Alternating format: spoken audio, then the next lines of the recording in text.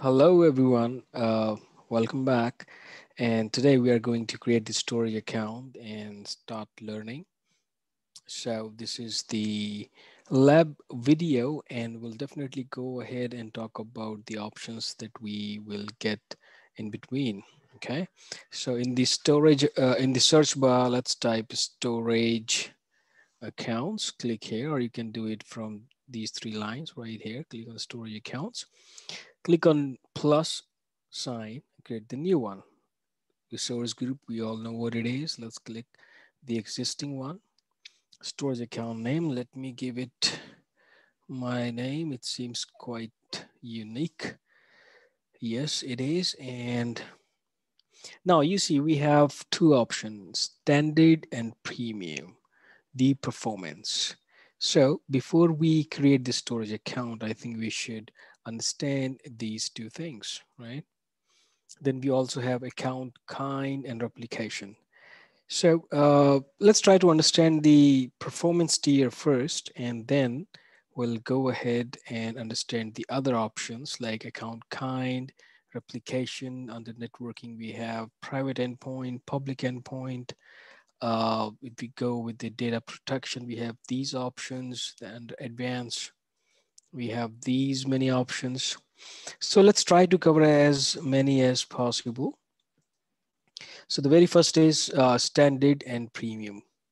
Okay, so I have prepared a little slide to understand standard and premium. So let's follow the slide. So this is the slide that I have prepared to understand the performance tier. We know it was standard and premium, and as the name says, we can easily understand premium is for the premium workload. It would be expensive. It would be for the better performance as compared to standard. Let's try to dig it a little deeper. So let's go to the next slide. These two tiers we have. Another slide. There is the difference that I have wrote few things. Standard tier is backed by the magnetic drives, and the premium one is with the solid state drives. And SSD always have a far better performance than magnetic drives. We all know that, right? So the another one is the standard. The standard uh, performance is actually optimized for high capacity and high throughput on large data sets. However, premium is optimized for fast and consistent response. If we talk about the used cases, we have backup or disaster recovery datasets as the use cases for standard premium storage because it offers cost-effective, cost-efficient tiers, making it a perfect use case for both short-term and long-term DR datasets or backups or any compliance data archiving. If we talk about premium, we have this use cases as interactive workloads. These workloads require instant updates and user feedback such as e-commerce and mapping application. To be precise, just to give an example of interactive workloads, as I said, e-commerce, not everything is cached, right? So the things which are not cached, even though we want the instant reply to a request, right? So less frequently viewed items are instantly displayed to the customer on demand. That is interactive workloads. We need premium performance. We need premium storage account for those kind of use cases. For analytical purpose, we need the premium performance if we are looking for instant analysis. For example, in case of IoT scenario, lots of smaller write operations might be pushed to the cloud every second. Large amounts of data might be taken in, aggregated for analysis purpose, and then deleted almost immediately. The high ingestion capabilities of premium blob storage make it efficient for this type of workload. Similarly, artificial intelligence and data transformation. We do have bulk data processing as it is optimized for high throughput, right, and high capacity. So bulk data processing is one of the use case for which we use the standard uh, tier because it is cost efficient. Let's try. We do have both kind of workloads and different kind of workloads, and as per the requirement, we choose standard or premium. However, for the productions and most of the workloads which are very crucial, Microsoft always recommends the premium. So let's try to understand premium a little more. So if we choose premium performance for block blobs, which are unstructured data like video and images, for to use premium performance, we're going to use the block blob storage account. This is a different kind. There are various accounts that we can choose, like general purpose V2, V1. Block blob storage is one of them. Okay.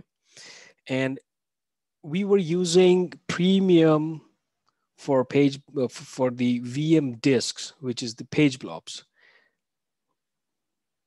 From the very beginning, it wasn't for all the accounts, but now it is available for GPV2 and V1 as well to store page blobs, right?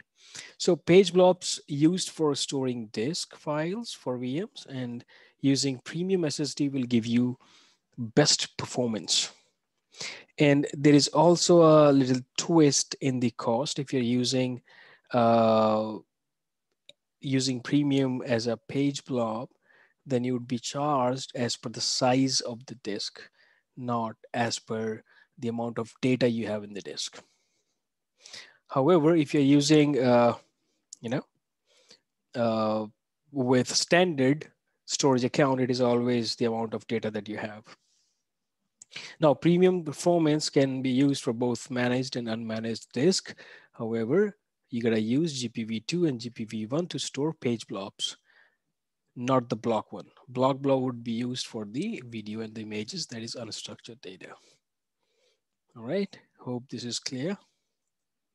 Now we can see the premium is more costly as compared to this other cost that we have here, standard. Now, this is something that we need to understand. There are different kinds of storage account and what all support premium and what all do not. So GPV2 is the version 2 of general purpose, which has almost all the features with GPV1 and blob storage, supports standard and premium both. Same goes for GPV1. However, the premium is only for the disks. Yeah, that means page blob for the virtual machines. And block blob storage we just covered in the last slide. You can use premium. Nowadays, file storage is also for the premium. It was not earlier. And blob is for standard tiers. These are the account kinds. I'll show you in this portal. So this is the slides that I've prepared. Let me go back to, I'm back to the create storage account, and we were talking about standard and premium. We have account kind that I was talking about. V2, V1, and blob storage. If you choose premium, we have few more, file, block, and these two. This is what we were talking about in the last slide. Okay, and even if you take your mouse here, it says standard storage account are backed by magnetic drives and provide the lowest cost per GB. We all talked about all this difference. The good thing is if we are using premium storage for all the disk, it qualifies for 99.9% SLA, availability SLA for the virtual machine, even though it is not inside the availability set. That is something very interesting. So In next video, we'll go ahead and dig the another options in the storage account. Well, thank you for watching and you have a good day. Bye-bye.